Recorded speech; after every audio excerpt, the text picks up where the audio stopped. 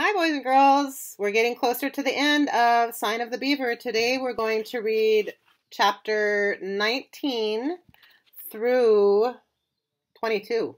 Okay, trying to get caught up. We didn't read yesterday, so catching up today. So chapter 19 of Sign of the Beaver. Chapter 19. Grandmothers say you come to village today, Etienne announced 2 days later. That's kind of her, Matt answered, but my hand is just about healed. It doesn't need any more medicine. Not for medicine. Matt waited uncertainly. My grandmother very surprised white boy go long way for Indian dog, Etienne explained. She say you welcome.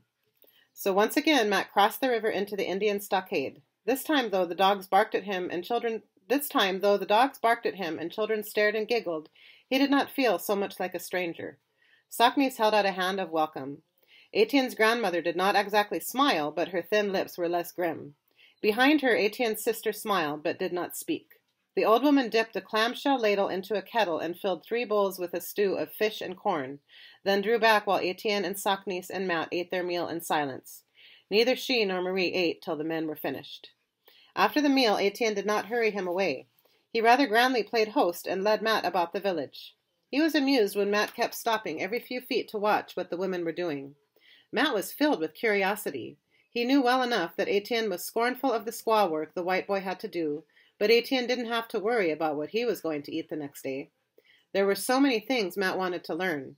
He observed carefully as 2 women pounded dried kernels of corn between 2 rounded stones, catching the coarse flour on a strip of birch bark. He marked how they spread berries on bark so that the sun dried them hard as pebbles.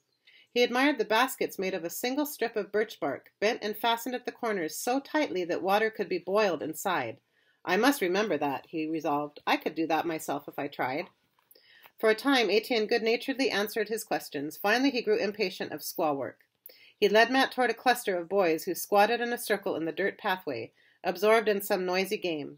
The boys widened their ring to make room for 2 more, and Matt crouched awkwardly on his heels to watch them.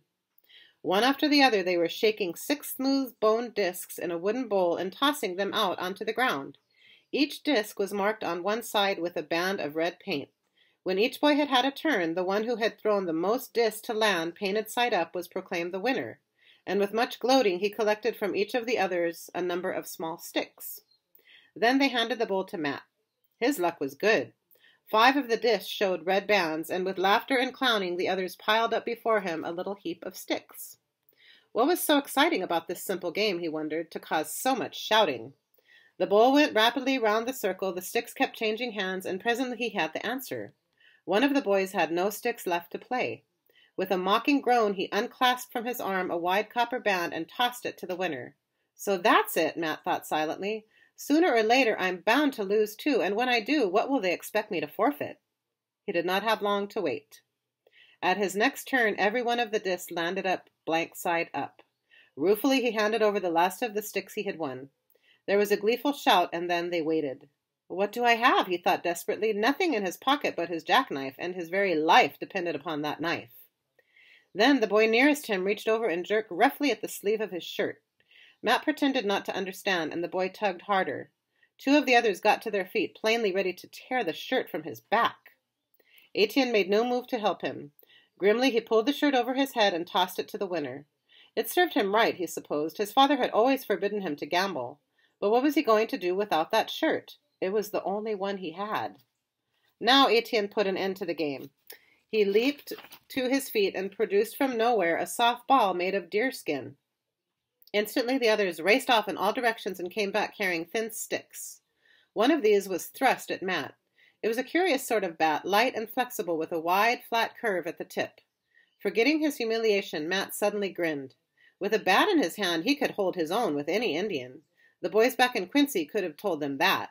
Eagerly he joined in the scramble of choosing sides. But never had he played a game like this, so fast and merciless. The ball could not be touched by hand or foot. It was kept flying through the air by the sticks alone. If it fell to the ground, some player scooped it up with the tip of his bat and sent it spinning again.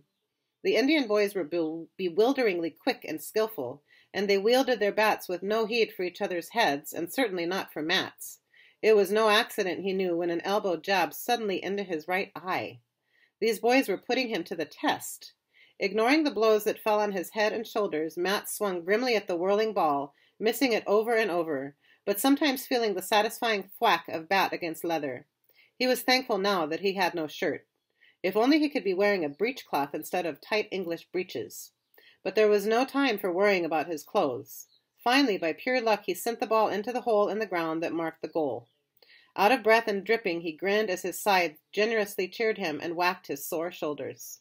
Then, with a whoop, they raced all together through the stockade gate down to the river and went leaping like frogs into the water. Matt floated face down, grateful for the coolness against his burning cheeks. All at once, a brown arm circled his neck and dragged him under. Squirming free, he seized a black head in both hands, and the two boys went down together. They came up gasping and grinning. Suddenly, Matt was enjoying himself. It was almost as good as being back in Quincy again. The sun had reached the tops of the pines when he went to Etienne's cabin to bid the grandmother goodbye. She stood studying him, and he flushed under her sharp eyes. He must look a sight, he knew. There was a lump as big as an egg on his forehead, and his right eye was probably turning black. She turned and spoke a few stern words to Etienne.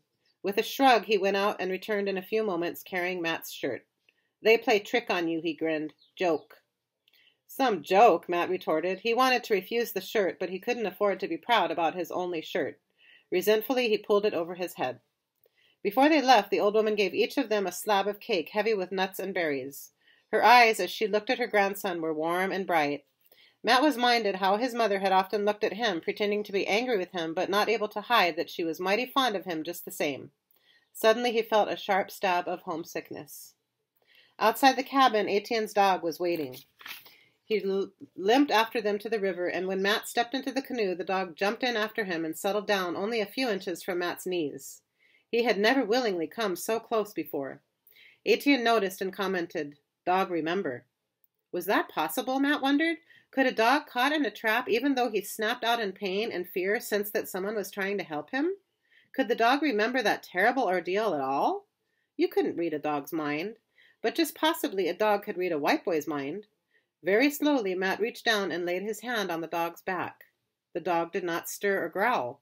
Gently, Matt scratched behind the ragged ear. Gradually, against the bottom of the canoe, the thin tail began to thump in a contented rhythm.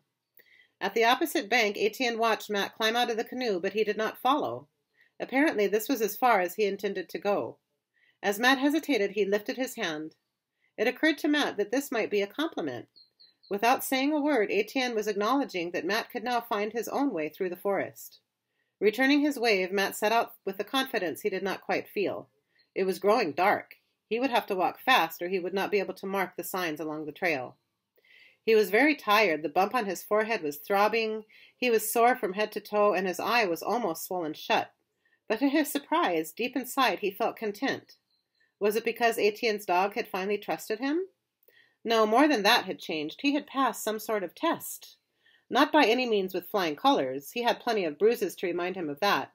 But at least he had not disgraced Etienne. He felt satisfied. And for the first time since his father had left him, he did not feel alone in the forest.